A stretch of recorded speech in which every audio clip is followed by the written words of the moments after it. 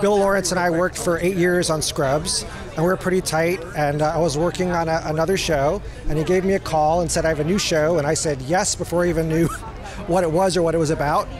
Then he said it was about a guy and his dead wife, and I said, sounds funny. But I knew the whole story, and I just thought it was so touching and had the potential for all this pathos and comedy, and I was hooked even by being told what the concept was. It was just that the stars aligned, and Harrison read the script and loved it, and really related to the main character, and said yeah to our delight and surprise. Said yes. It remains to our surprise because every time I see him on that screen, even I'm like, really?